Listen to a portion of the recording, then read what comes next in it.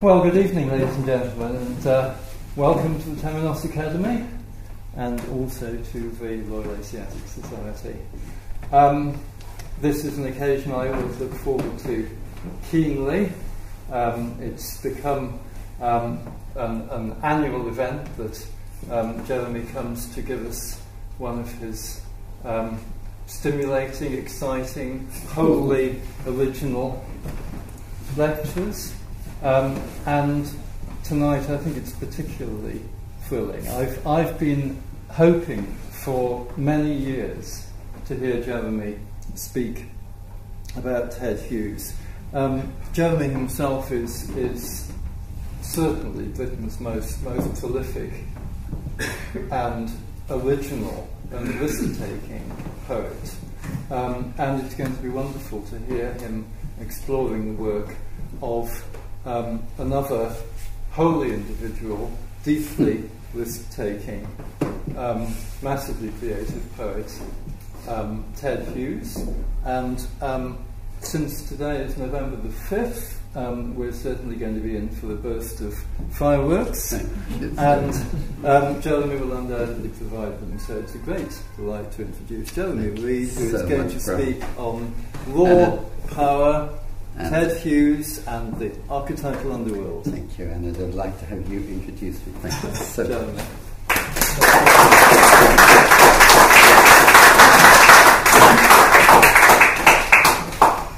As you know, I don't give any introductions. Raw power.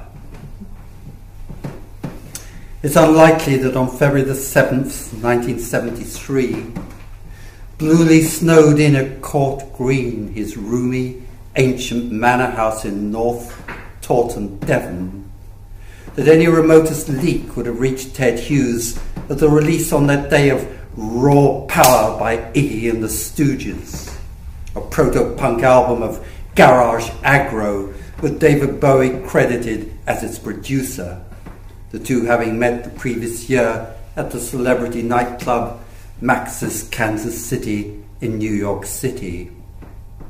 The incongruity of the two artists isn't, however, gratuitous, in that Hughes's savagely feral persona, Crow, arguably the most brutally realised avenger in British poetry, incorporates a mythic ferocity every bit the propulsive equivalent of Iggy's three-chord, corrosively paint-stripping Search and Destroy.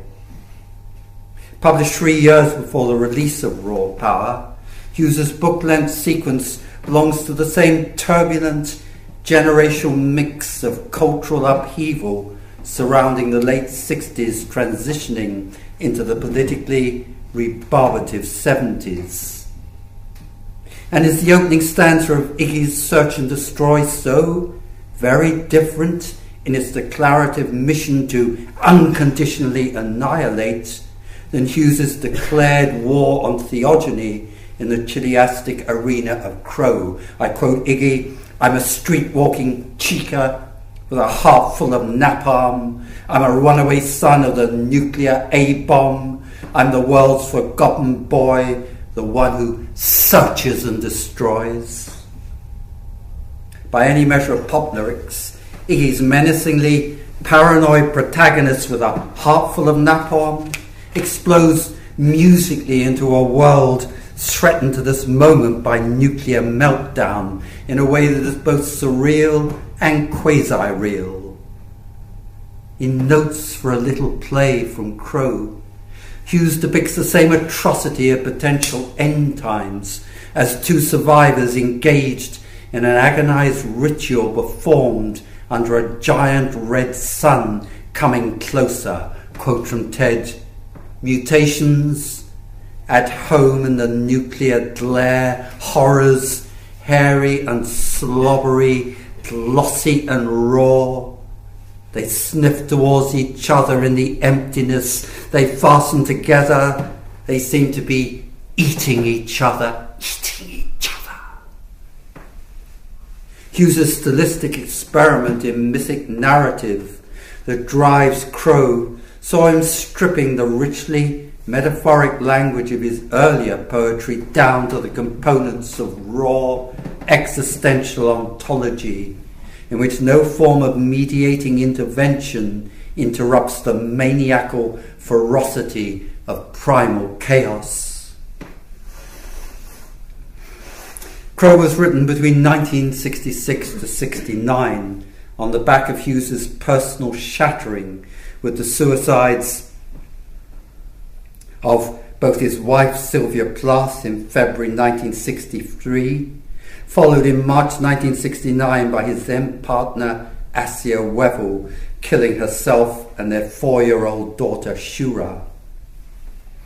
Both suicides were by gas, resulting in carbon monoxide poisoning, with Plath insulating the kitchen with towels to protect her children who were sleeping upstairs, and Wevel, almost as a copy of Plath's death 6 years earlier, sealing the kitchen door and window, then dissolving 35 Sonomil sleeping tablets in a glass of water, chased down with whiskey, and then turning on the Mayflower cooker. It's of note, too, in terms of impacting shock, that Hughes wasn't the initial discoverer of either body, with Plath found by her appointed nurse, Myra Morris, with the help of a workman, Charles Langbridge, who broke the door down, and Wevel by the family's au pair, Else Ludwig, who found the two lying together on a mattress in the kitchen in their Clapham, South London flat. The Crow is sealed by an almost Vanta-black mood of desperate revolt in the unaccommodated universe is understandable, given Hughes's inevitable immersion in guilt and unquestionable dumb tragedy at the time of writing.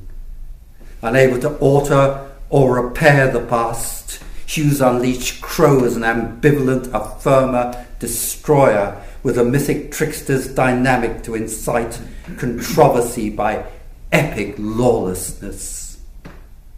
Or do we, in reading Crow, personalise Hughes' protagonist into a black embodiment of his own psyche at the time of writing?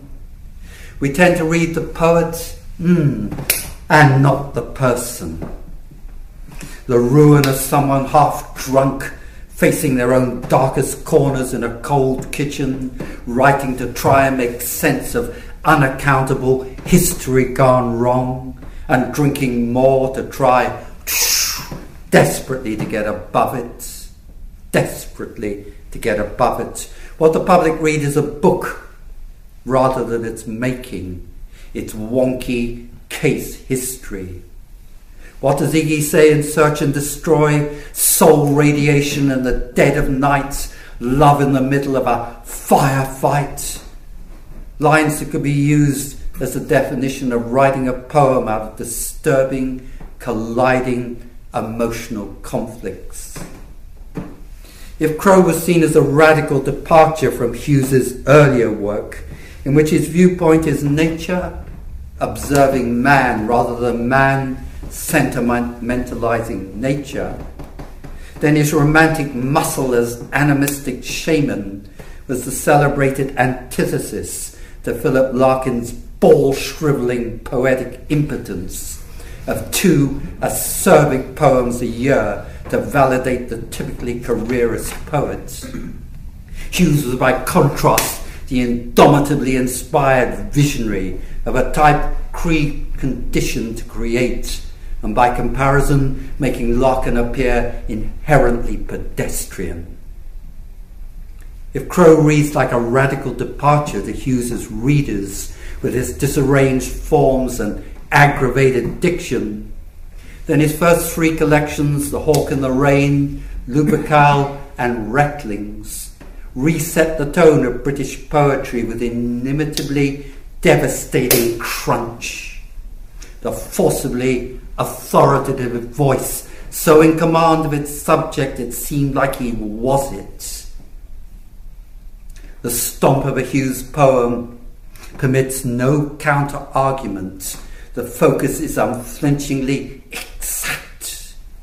The osmotic resignation to existential tragedy so acute the descriptive qualities at work so image-based they fume with visual intensity, that Hughes immerses you in a poem like it's the last thing you'll ever read on earth. And that's how poems should be written, like they belong to the compressed space of your final hour as a prolonged adrenaline surge. Hughes's poems push out expansively into a universe in which there is no answers, only random galactic radio noise that originates outside the Earth's atmosphere, as possibly the unsettled aftershock of the Big Bang. I'm writing this in the living room in Green's Court, Soho, perhaps the smallest cafe in London, a great reckoning in a small room, as Shakespeare referred to Marlowe's homicide, a murder he may well have helped instigate. I'm there to write and buy the street drugs I live on, benzodiazepines. Hughes shows up in the waiting like a giant. During their sojourn in rural Cashel Island in the late 60s, with Hughes booting up the ferocity of Crow, Assia observing from her first floor window the shed in which he wrote, expected, quote, the hut to smoke with the temperature of his presence in it. The temperature of his presence in it. It's Hughes's mining of psychic depths, the archetypal unfolding into its physical counterparts, that places him into the heroic position of underworld voyager. In the poem Thrushes, the bird's instinctually polarized eye, lasered to kill, is counterposed against preoccupied human obsession. The thin divide between craft and madness collapsed into realized psychosis. I quote Ted, though he bends to be blent in the prayer, how loud and above what furious spaces of fire do the distracting devils orgy and hosanna, under what wilderness of black, silent waters weep.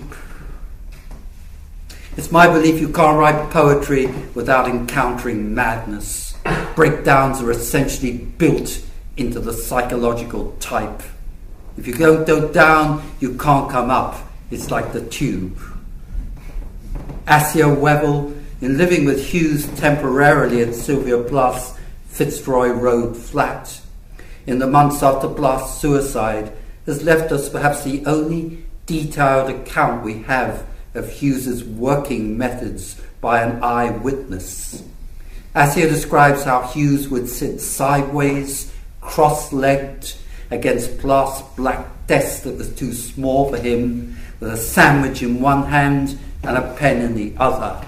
According to her, quote, his nostrils flared, his hair feathery, and leaping forward like a peacock's back train in reverse, swaying a little as he writes, rather like a great beast looking over an enormous feast, dazzled and confused by the variety.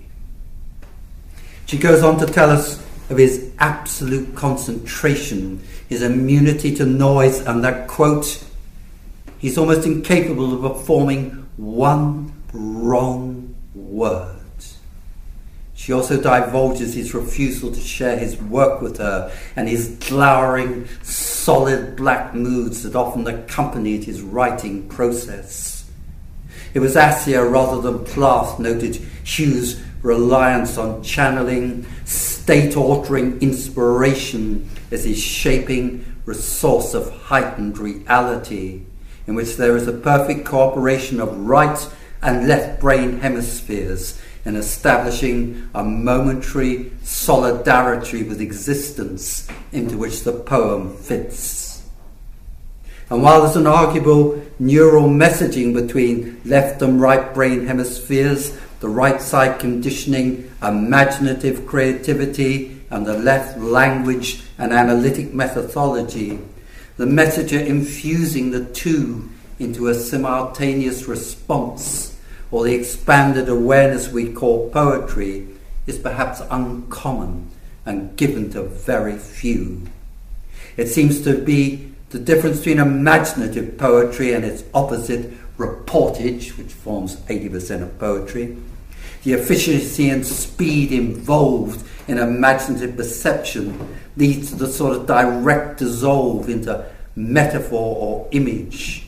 This is only partly received by poets lacking in deep subjectivity. The one realizes the inexhaustible possibilities of being, the other simply relates objective reality as a sharing experience. Larkin's trash. And it wasn't only the urgent, overpowering call to create that Assia noted, but the spectator's involvement in the limits imposed on her by Hughes's ruthless devotion to work. Quote Assia, "What insanity, what methodically crazy compulsion drove me to this nightmare maze of miserable, censorious, middle-aged furies with him, and Sylvia, my predecessor, between our heads every night." And does Assia's self-realized poetic prose in expressing the turbulence of her relationship with Hughes fall short of plus? I would argue in many cases it is far superior. It's arguable in Hughes's mythology she became the sacrificial victim to his ritualized call. In Iggy's title song, Raw Power, he sings, "Look in the eyes of a savage girl, fall deep in love in the underworld, raw power is sure to come running to you." And the retribution came back on Hughes like a gun exploded in his brain. And what's amazing about poetry is its unimpeachable survival in the individual, its resistance to being pathologized or having its autonomous resource infected or disabled by personal crisis, but instead often feeding on personal tragedy as regenerative subjects.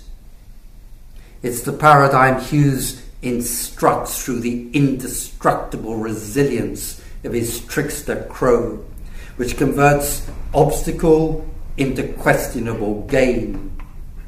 In the same way Hughes survived catastrophic atrocities in his private life through the continuity of writing as navigable exorcism.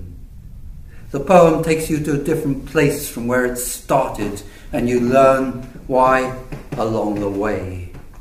And if you believe like me the future is already complete and we arrive at what has already happened, then the suicides in Hughes's life were occurrences intended to be rediscovered as integral to his destiny. His poetic exploration of the underworld. Nothing is randomized to me. What we've already done is what we experience now as tourists back from the future. And in Hughes's unforgettable last stanza to Pibroch, something of the inexplicable, unredemptive nature of our involvement with the universe is expressed in the aching emptiness of the galaxies. Quoting Ted, minute after minute, aeon after aeon, nothing lets up or develops, and this is neither a bad variant nor a tryout. This is where the staring angels go through. This is where all the stars bow down. This is where all the stars bow down. You can argue, what does a skinny, heroin-addicted proto-punk pop star have to do with a serious poet like Ted Hughes, and that only I would link the two together? To me, there's every reason for the analogy.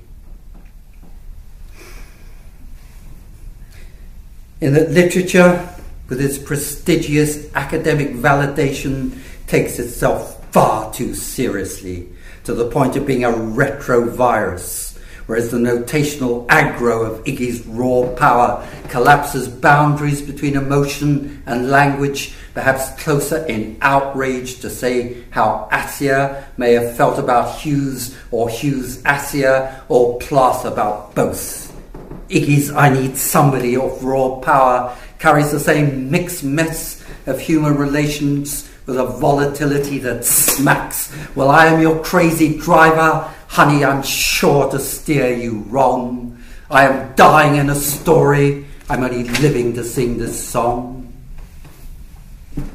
And after Plath's revengeful suicide, in part precipitated by the separation Hughes demanded, he too was only living to sing his song in a distraught domestic arena with Assia, the green-eyed feral beauty with classical elegance for whom he'd left Plath, and was now the target of a rage directed more at himself but turned on her as the target.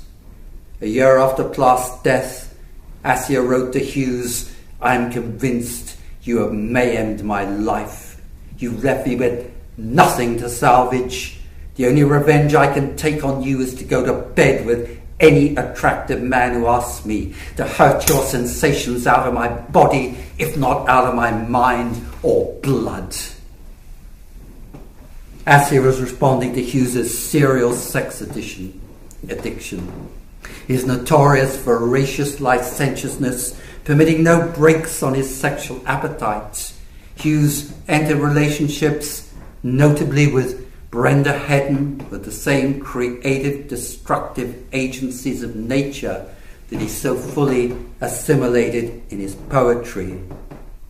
It's almost impossible to live with a totally committed poet without the partner feeling excluded and secondary to constant inner preoccupations that take precedence almost every other aspect of shared life. The absence of parallel processing, unless the partner has a strong sense of purposeful self-identity, is inevitably corrosive. And Hughes, with his refusal to cook or engage in basic domesticities, was at best difficult and at worst impossible. I'm making this assessment with no right to judge. It's no more than a considered evaluation of what others claim to have experienced. Hughes's third collection, Recklings, published in January 1967 by Turek Books. The poems, written at a low point in his life after Plath's suicide, is a much undervalued book that tends to go ignored and was never reprinted in his lifetime. As a book concerned with the exposition of personal sadness, Hughes called it a collection of bits and pieces which didn't seem to me to fit into what woe. But it's much more than that. Its assemblage of variables, perhaps dismissed by its author at the time on account of his despondent, unsettled, desperate mood and his argument with existence. There are outstanding successes in Recklings, like Plum Blossom, Stealing Trout on a May Morning, and The Lake, and emergent throughout the beginnings of what was to become Crows and Hughes's recreation of the universe as a warring, malevolent pitch.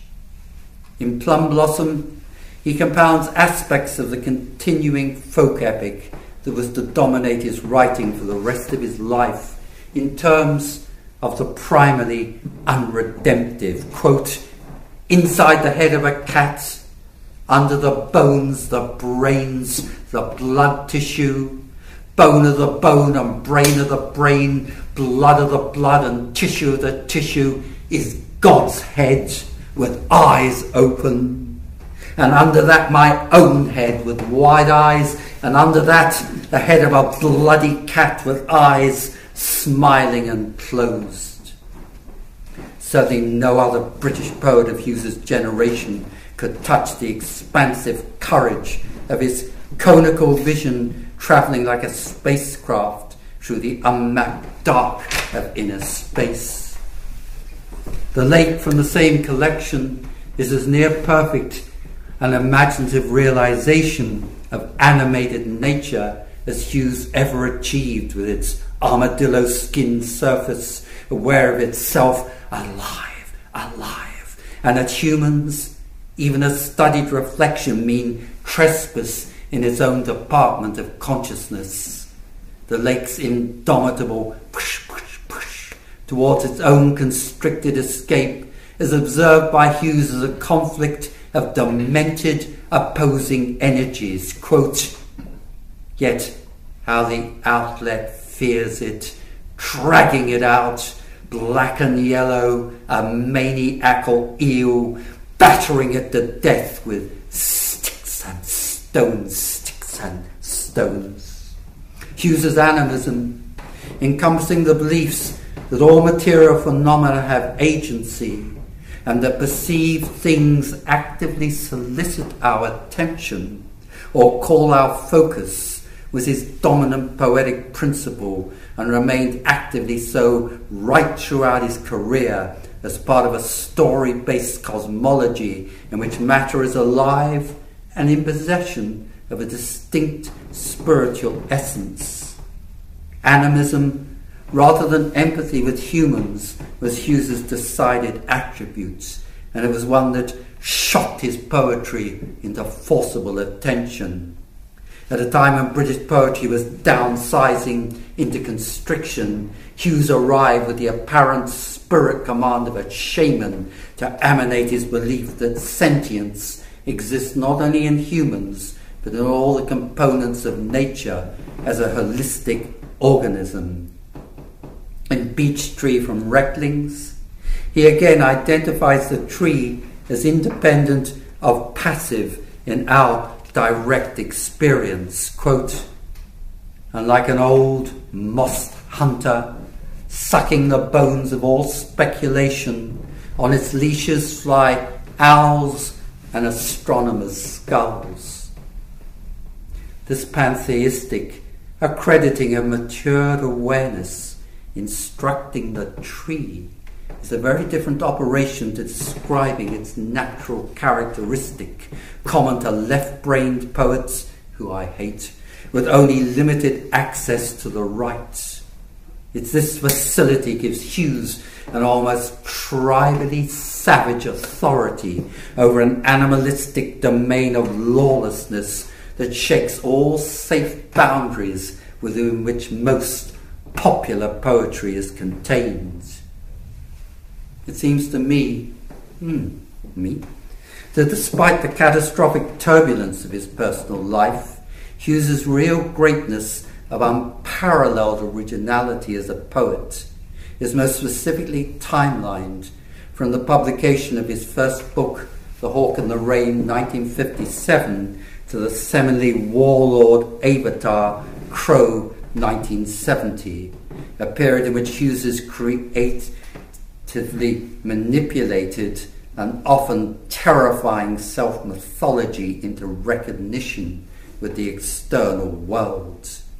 The psychic commerce entailed in this often destabilizing process of poetic authority that may, in happening, override every other principle in life, cost lives in Hughes's case, before more fully reintegrating as a person from the descent into psychological chaos.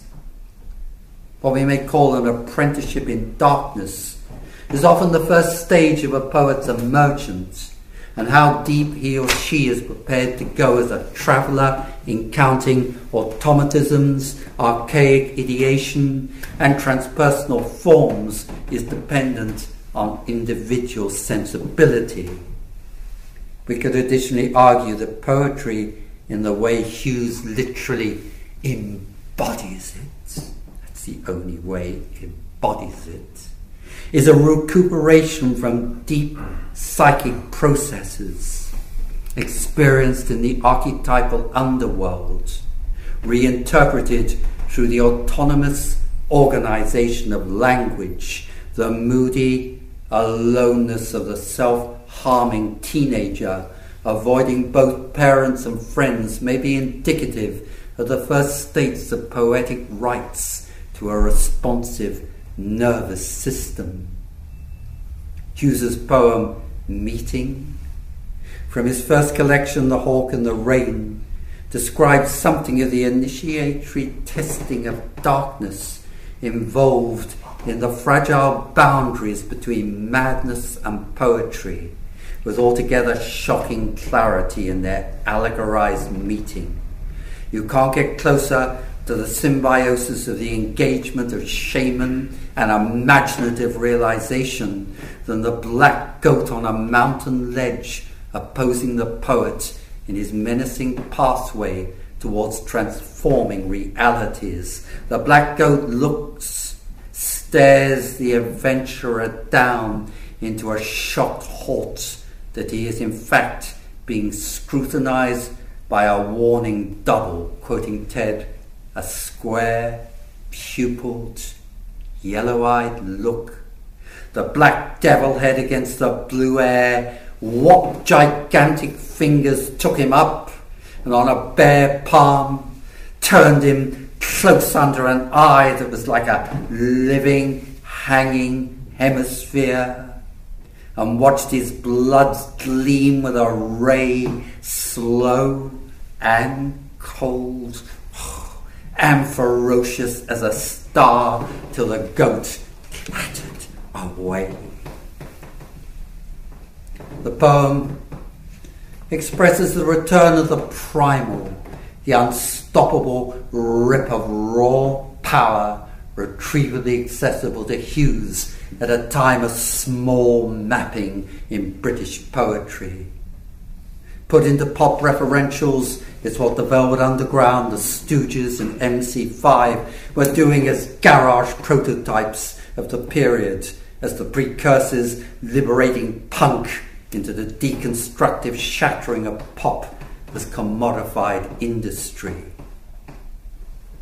If Hughes' second collection, Lupercal, finds him most perfectly in command of his core animism,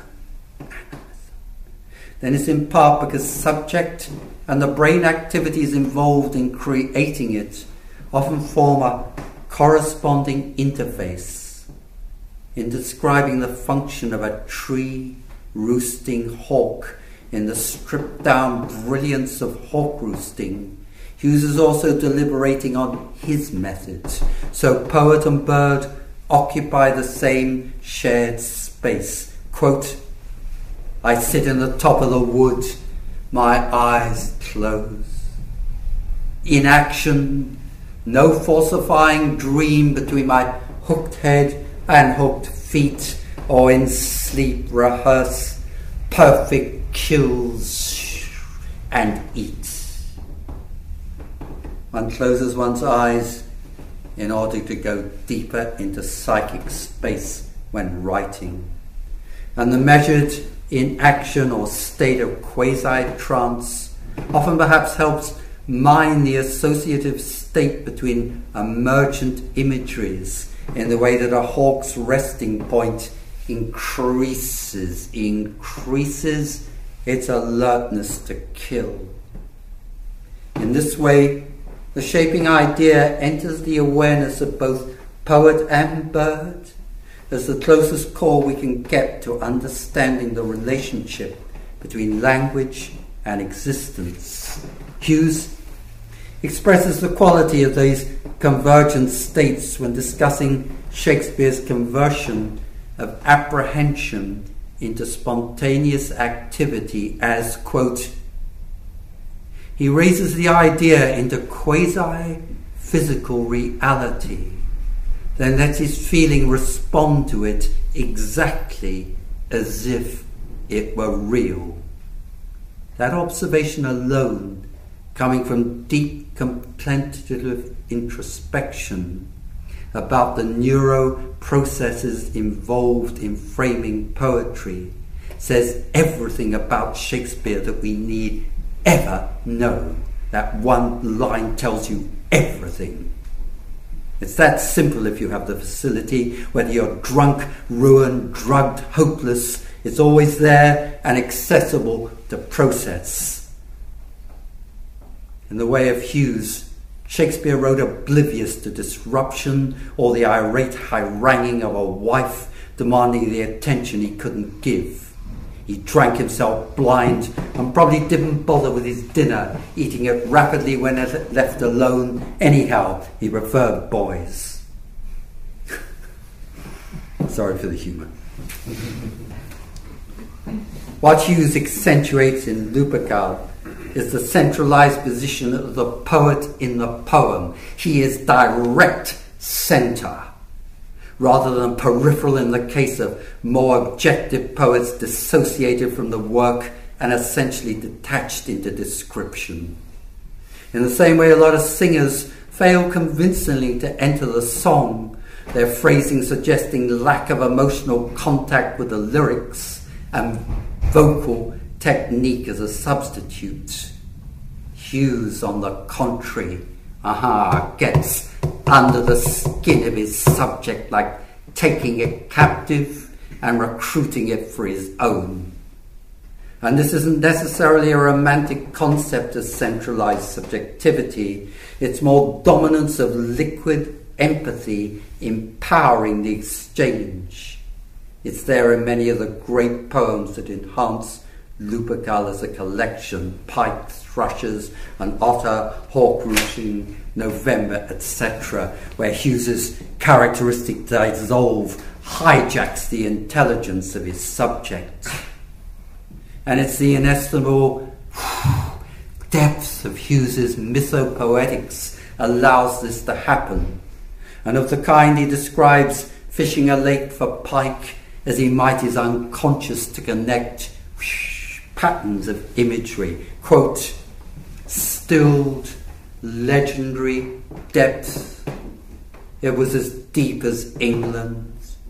It held pike too immense to stir, so immense and old that past nightfall I dared not cast, but silently cast them, fished with the hair frozen on my head.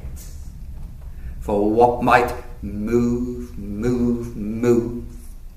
for what I might move, the still splashes on the dark ponds, owls hushing the floating woods, frail on my ear against the dream darkness beneath night's darkness had freed, that rose slowly towards me, watching.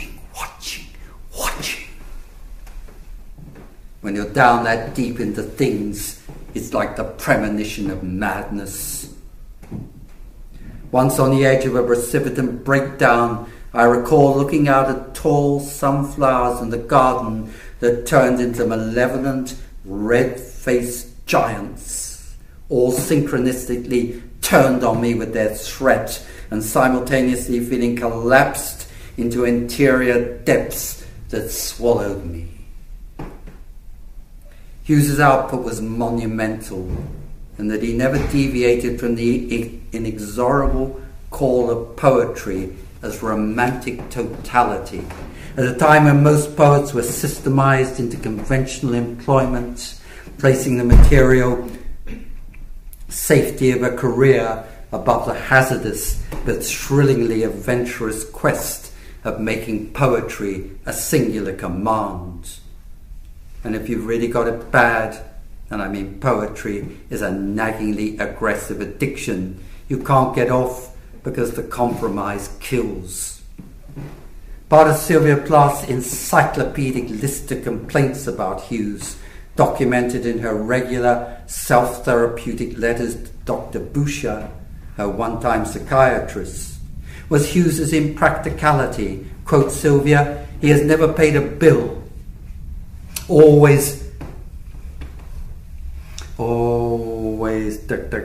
louses up the checkbooks at the times I've asked him to take that over, so I'll have to make it right, and has no idea of yearly rates, taxes, bills. And of course the answer is, why should he, when his dominant engagement with poetry was like being sucked into a parallel existence, and his sexual motivations those of Dionysian polygamy. And throughout her letters and journals, one wonders, as a poet given to hysteric and depressive disorders, Plath should expect Hughes of all people to subscribe to normal. Who cares a fuck about bills when you have poetry to write that is pushing its boundaries out into the cosmos? Anyone living with Hughes's propulsive, monomaniacal drive towards creativity would have been living in the shadow of a mountain, and it's indicative that plus speed rush of agonizingly confessional and celebratory poems that constitute Ariel were written alone at Cork Green, Devon in the late summer and autumn of 1962, when Hughes had separated from her and was living with Assia in London. Plus voluble, unilateral diatribe of hatred directed against Hughes in her letters, another sort of raw power, displays a complete lack of self-reflection on her part as to her hysterical behavioural input into marital implosion. Raw power again. Hughes's personification of the primal turbo of a jaguar's black predatory muscle is better caught in Second Glance at a Jaguar in Wadwoe 1967 as a ferociously insightful advance on his first instinctual autopsy of a jaguar in Hawk in the Rain. It's evidence again of Hughes's ability to become subject rather than poet in the course of operatively writing with the incisive precision of a neurosurgeon stroke. At every stride, he has to turn a corner in himself and correct it. His head is like the worn-down stump of another whole jaguar. His body is just the engine shoving it forwards, lifting the air up and shoving on under. The weight of his fangs hanging the mouth open, bottom jaw combing the ground. The phenomenology of Hughes's transpersonal experiences in poetry are so profoundly reorganizing and empathizing with alternate states of consciousness that he opens up possibilities of how sentient creatures experience awareness of a world they share with us, despite separation. This faculty is so individual to him that provides an indefensible weaponry of poetic assault, but accented in his first decade of writing, when his focus correlated with creatures rather than people, some of them closely observed when Hughes was working as a night watchman at Regent's Park Zoo, and others drawn from his rural upbringing in Miss Morell's South Yorkshire. It was, of course, this phenomenal scent of the tribal that took Hughes to live at North Taunton for the last 3 decades of life, to root with the mythopoetic and reopen negotiations with what Hughes conceived as the innate power of animistic myth as the resources of his poetry. If his work doesn't appear to expand, but only deepen, it's because Hughes was essentially an underworld journeyer, prepared to encounter and learn from the darkest irrational motives archetypally programmed into the psyche. Reading a Hughes poem can be a bit like confronting a psycho on the tube who is already fixed on you, his murderously psychotic intentions given expression by his rolling eyes. I experienced that once on the Piccadilly line, and quickly exiting at Leicester Square against my antagonist's medicated impediment of speed, jumped straight into a yellow-lit taxi welcomely stalled at a red light outside the station exit. With Hughes, one has the barrier of words, but the implied impulse of much of Crow manifests the same sort of psychopathologies. In his Shakespeare and the Goddess, arguably the greatest book ever written on poetry, Hughes importantly refers to madness as a, quote, as a new bottomless resource, and for Shakespeare, quote, an infinite new field of operations, confirming my own lifelong conviction that the sort of poetry that breaks down doors into new dimensions is of necessity infected by a modified madness, a pinching out of recognizable frontiers into the previously undiscovered. Hughes wrote opposite the contemporary's condition to affirm what is already there who wants it, what I call the careerist mode, to smack the reader hard in what they probably always feared to know. And that's one purpose of poetry, the exploration of high weirdness, like journeying into tomorrow and coming out today. I'm interested in what writers do while writing and the processes of adrenalized clarity, maintained or distractive, while constructing work. If I'm at home, I listen to rock music. It's stimulating, additive to my inspired work bang. If I'm out, I talk to weirdos in cafes who fixate on my handwriting. But what did Ted do? Drink and drink and drink, and walk out in a blaze across farmland, cursing everything under a grey, lowering sky, or shamanically packed through the agencies he recognized as spirit guides? According to Assia Wevel, whose detailed observations of Hughes, documented in black ink in her diary, less maliciously abrasive than Plath's ripping assault in letters, the left-hand side of Hughes's face looked younger than the right, and she saw him in the asymmetrical constituents of at least 4 different men. She noted, quote, "His mouth is grim, it's a sand ditch," and that the saturation of his black moods, when he sometimes couldn't write, provoked immediate destruction and a total irresponsiveness in him, supported by an exemption from her needs and inquiries as, quote, "I'm done," as a way of shutting down. It's back to Iggy Pop's, quote, "I am the world's forgotten boy, the one who searches and destroys." Assia also noted the wild, demonic hysteria in Hughes's dream topography of encounters with Plath, and how in one dream her hair had turned white, and that he shot a cat they had in Boston, but it refused to die. In another disturbing dream encounter with Plath, he recorded he had, quote, "a terrible grief dream about Sylvia, long and unending, in a house large stone on the moor's edge. The garden was also a cemetery," unquote.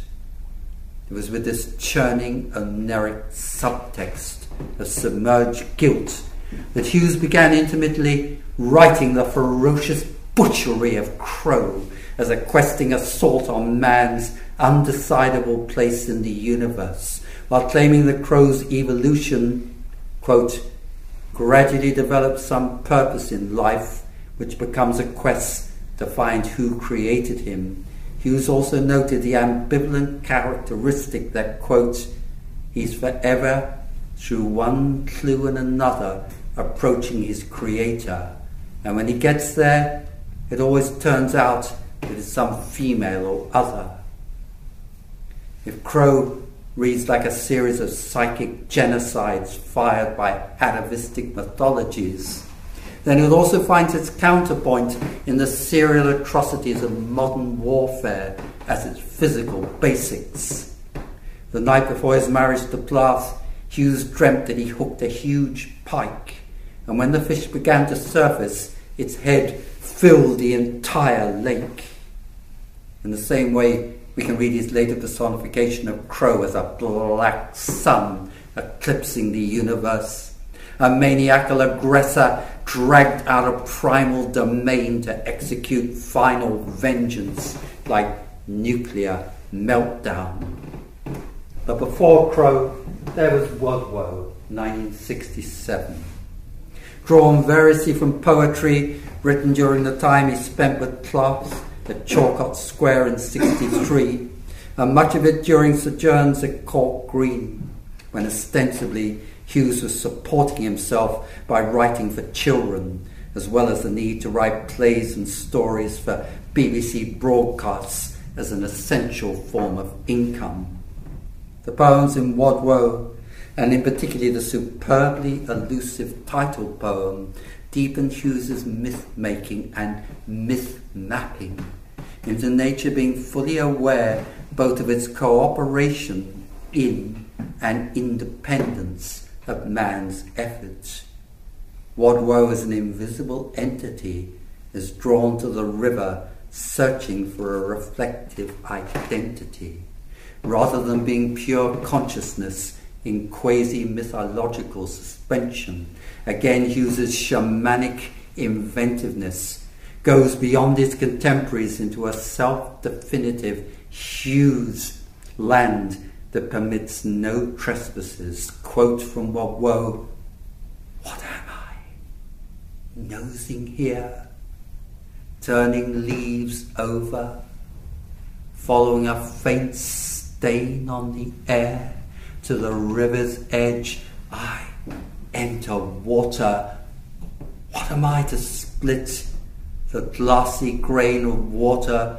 Looking upward, I see the bed of the river above me, upside down, very clear. What am I doing here in mid-air?" Unquote. Imagination doesn't require answers. It's an extended, permeable totality that you can pinch into a chewing gum stretch, whereas formal left-brain poets demand that poems resolve into meaning. And meaning of what?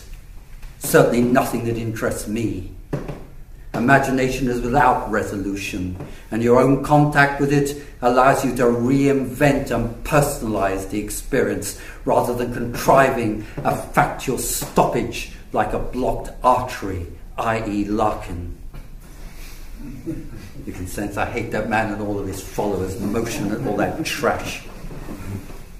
Like all totally committed poets, financial anxiety was a constant, and after past suicide, and never really having wanted children, he found his responsibilities as a parent extending to Nicholas, Frida and Shura, the child he had with Assia in March 1965, without ever overtly claiming fatherhood.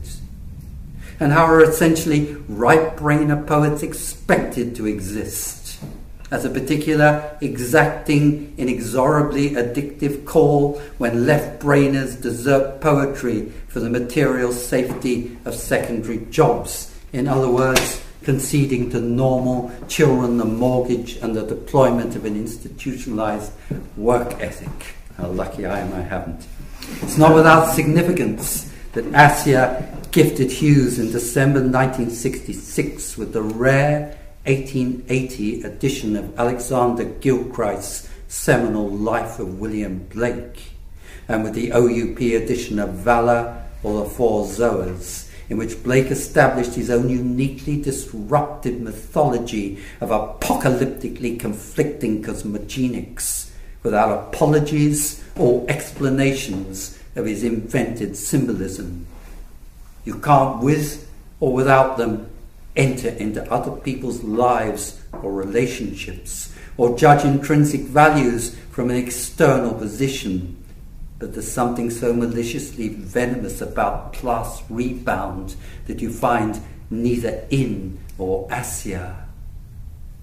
Quote from Assia, "I laugh in my guts when I think of them married. They look exactly alike, the same colour, shape, everything. She is his twin sister, and like his sister, barren, uncreative, a real vamp.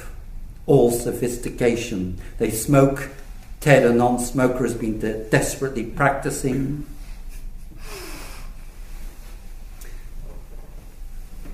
Can't read that. With the opposite sex to titillate each other. They will be elaborately unfaithful to each other, very rich and have no children. If her 2 abortions and 4 miscarriages can let me have this satisfaction. To Plath, Assia was, quote, a Barency ad agency writer who commands a huge salary and puts it all on her back. There's something of a bit of paradox in all of this, and that Plath's published correspondence and journals amount to 4,000 pages, downsizing her poetic output to disproportionately minimal, no matter the incontrovertible brilliance of the aerial poems. Hughes worked a lot harder at poetry, and Wadwoe, despite sharing poems with short stories in a radio play, is a major distillation of his irrepressibly renewable talent.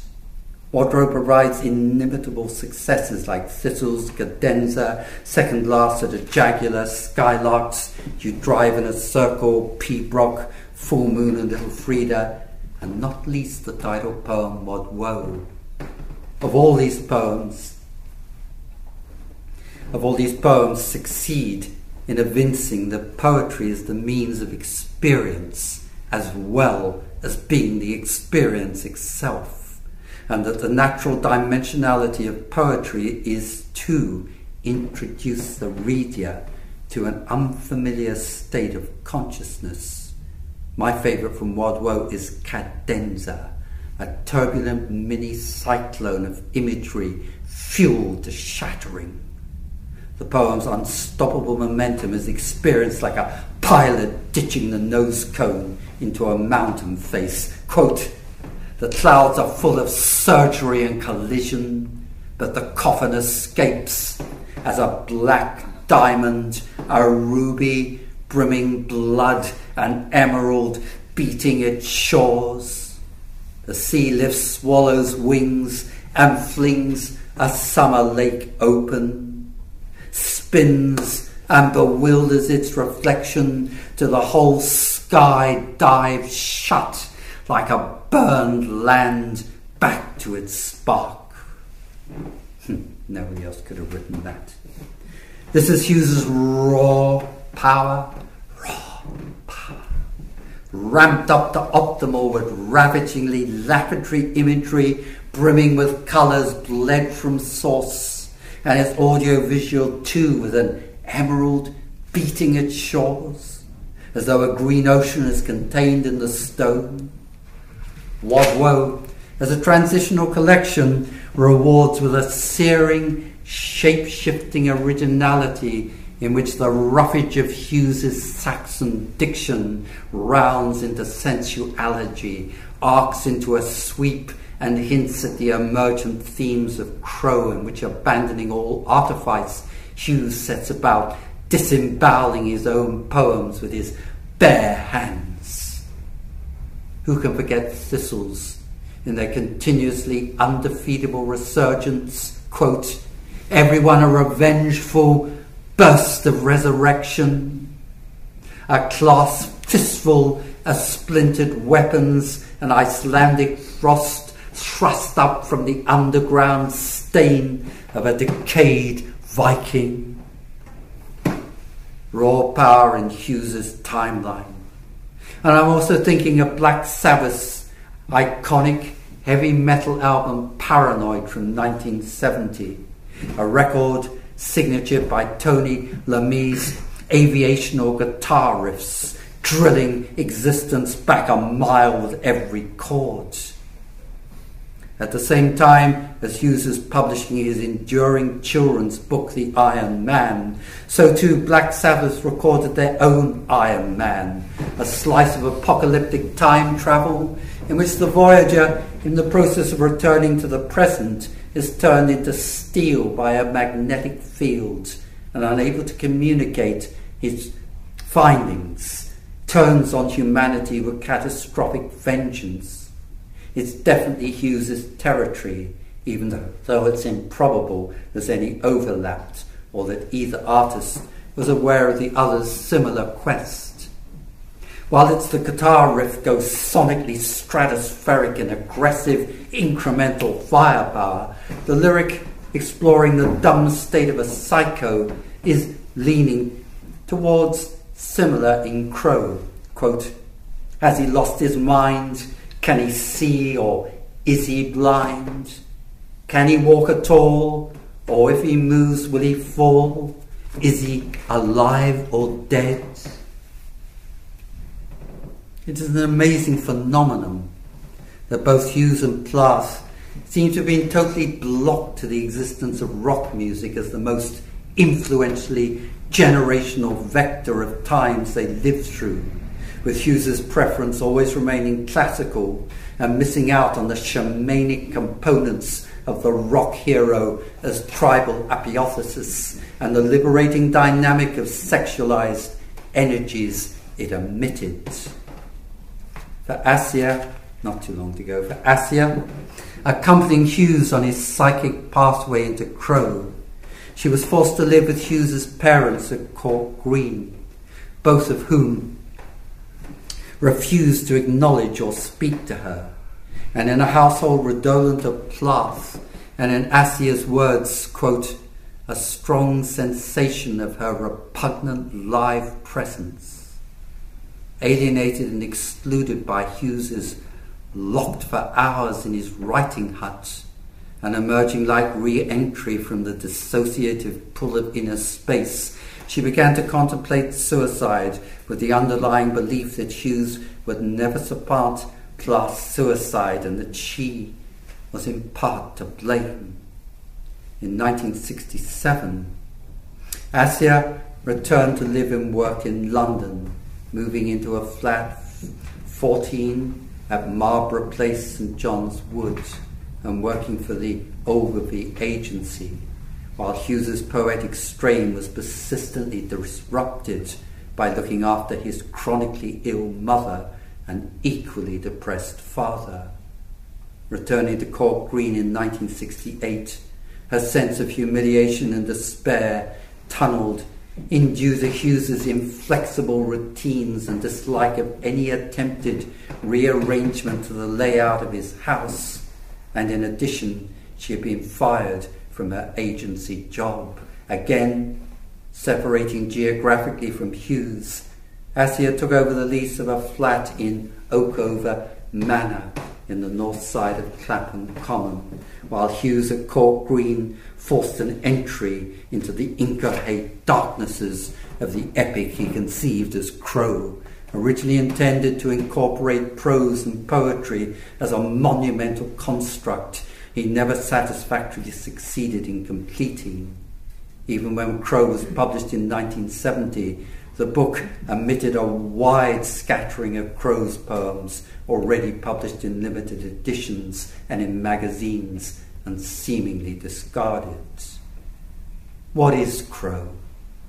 The partially conceived epic that Hughes identified as his poetic legacy?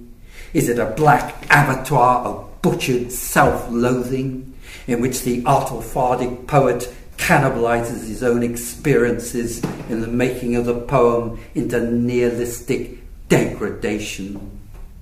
Is it the internalized representation of Hughes into predatory sexual trickster accounting for suicides at the cost of his using bodies like meat? Is it the demythicization of religio myth into its opposite, the existential nadir?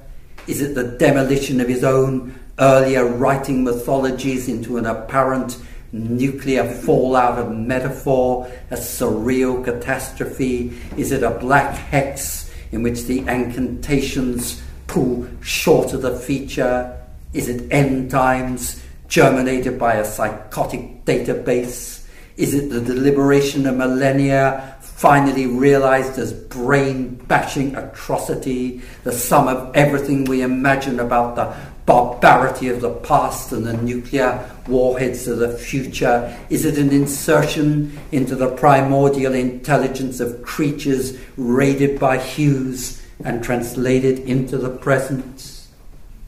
There aren't any answers to visionary poetics, only that the poem's manic assault succeeds in smashing the Larkin generation through the front teeth. If what was indicative of Hughes's expansive experimentation, then Crow was his delivery, The annihilative poetry is so independent in its operation that it owes nothing to the British underground or to the American postmodernism spearhead by John Ashbery as the liberating movements of the period. It's so adamantly, obstinately Hughes, both in its conception and in its piling on of remorseless violence, that the power of the writing exceeds its boundaries, like, quote, the man smashing everything he could reach and had strength to smash before he went beyond his own body, unquote. That may have been Hughes's ugly, compulsive mood at the time of writing an intended epic that is like a black litany to death as an active rather than passive state. In support of his personalised black beast as indestructible avenger, Hughes's argument extends to creation as a conjectural sick joke. In the poem A Horrible Religious Error, the emergent serpent of biblical myth and the embodiment of evil terrifies all creation except Crow. Quote, but Crow only peered and took a step or two forward, grabbed this creature by the slack-skinned nape, beat the hell out of it, and ate it. Steeped in folklore, alchemy, shamanism, and the occult, Hughes, by way of exposition of his black trickster, conceded, quote, Crow is another word for the entrails, lungs, heart, etc., everything extracted from a beast when it is gutted. What is extracted when this is done is the vital organism of the creature, lacking only the brain and nerves. The crow of a man, in other words, is the essential man, only minus his human-looking vehicle, his bones and muscles, unquote.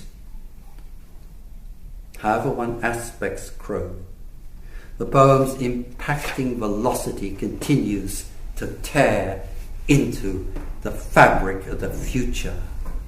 Whatever its constituents of eviscerated myths bled into the tech of modern genocides and oligarchical autocracies, Crow remains the supreme documentation of the defiantly triumphant anti-hero in an arena in which, quote, reality was given its lesson, its mishmash of scripture and physics, with here brains in hands, for example, and there legs in treetops.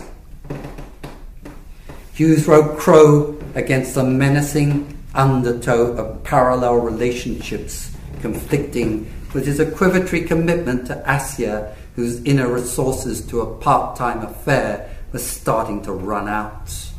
Although still provocatively beautiful at 42, Assia had most probably been configuring her suicide as the second enactment of Plath for a long time preparatory to the act.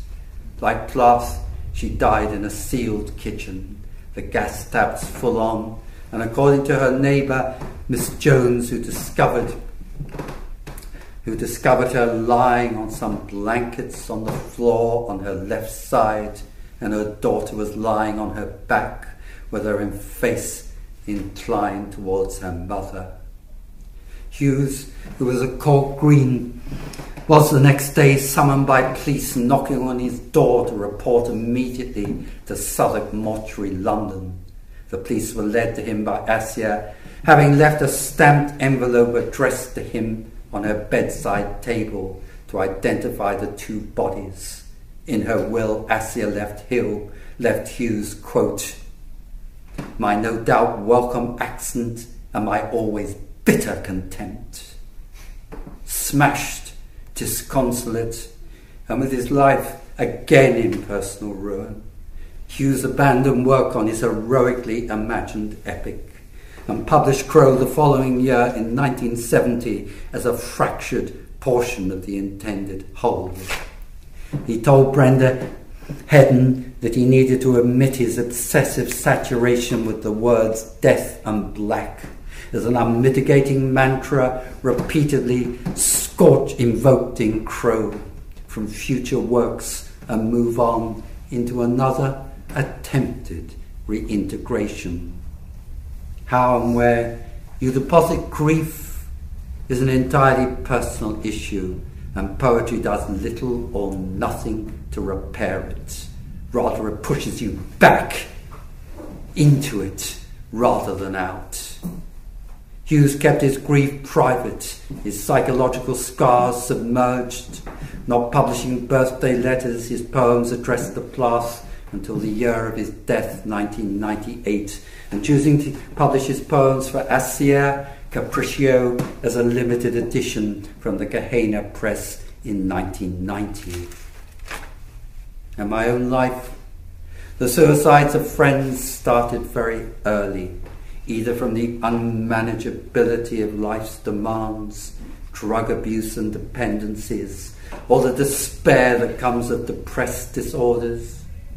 I've written deeply personal elegies for most of the dead in my life, and of course the experience of the poem is unshared by the recipient. At best, it's a token for the family or friends as beneficiaries, and of course it costs pain, retrieving what you do from associated memories and attempting to compress the salient characteristics of a person into words that fit with aspects of their personality. It's invariably a flawed remake, a scattered offering. Nobody knows what I do at the living room, other than they express wonder at the consistency of my handwriting, and how could I tell them the unlocatable zones of inner space I'm travelling through, because I don't know myself. In this case, I'm trying to make a small entry point into the gigantic carcass of Ted Hughes's remains, his poetry, or what he called the crow, the essence that outlives the body and continues, in his case, to glow. Thank you.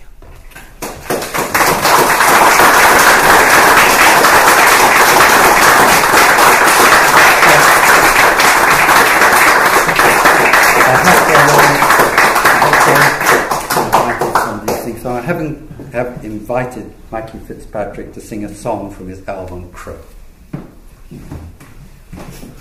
before we finish.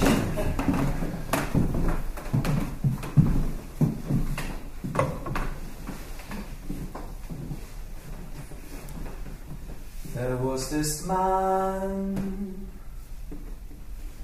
and he was the strongest of the strong.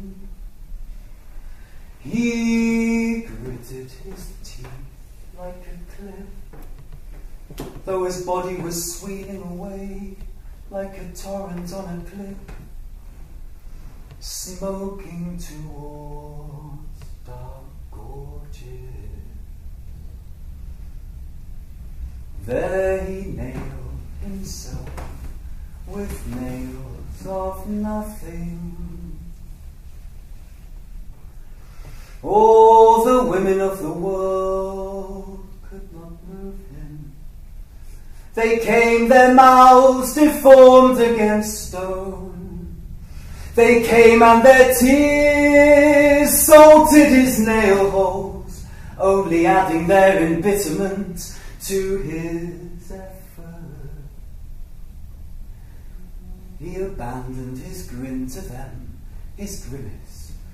With his face upward body, he lay face downwards, as a dead man adamant. His sandals would not move him. They burst their thongs and rotted from his fixture. All the men of the world could not move him. They wore at him with their shadows and little sounds.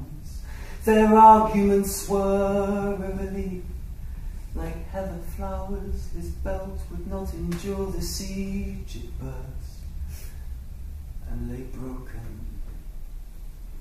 He grinned. Little children came in chorus to move him, but he glanced at them out of his eye corners, over the edge of his grin. They lost their courage for life. Oak forests came and went with the hawk wind. Mountains rose and fell. He lay crucified on all the earth, and he grinned through the strings of his lips and the bones of his teeth, in his senseless trial of strength, in his senseless trial of strength, in his senseless trial of strength, in his senseless trial of strength.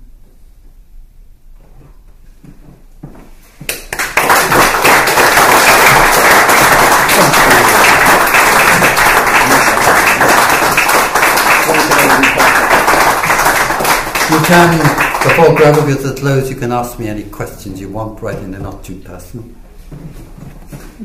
You can ask me anything about the talk I've just given, if you feel like. I think we've got time for just maybe 2 questions. Okay. Would anyone like to ask? And I do have to thank Jeremy for one of the most exciting lectures that even he has given us, and for the way that he channeled the energy of Hughes. Very filling, very inspiring. Do we have any questions? Jeremy, do you remember discussing Ted Hughes with Kathleen Raine at all? I do immensely, yeah. Kathleen always claimed Ted couldn't write about people, but wrote brilliantly about nature, and therefore she kind of downgraded him into not a great poet because she felt he didn't empathise with humans. Yeah. But she had respect, of course, for the way he looked at nature. I helped convince her that he was absolutely fantastic. But later in life, yeah, she saw it, but the ferocity and the violence perhaps made her feel a little bit uncomfortable, because she saw nature mystically, he saw it through nature, and I think that was their slight difference. But she loved his book, Shakespeare and the Goddess. She bought me a copy as soon as it came out and said to me, read it, it's the best book on poetry ever written. And it simply is. If you want to know how poetry is written, read Ted Hughes's Shakespeare and the Great Goddess of Being. Nobody has ever come closer to the nerves of what it creates to write. Thank you very much, thank Chris. Anybody like to ask a last question? Maybe that's the moment to conclude. I think you've said it all. Yeah, you could. You know, I'm a proponent only of the imaginative and anti the careerist, which is 99% of poets. Thank you, Jeremy. Thank you, Michael. Thank you, everybody. And do engage in conversation, but not for too long. Yes, thank you. We can talk on our way.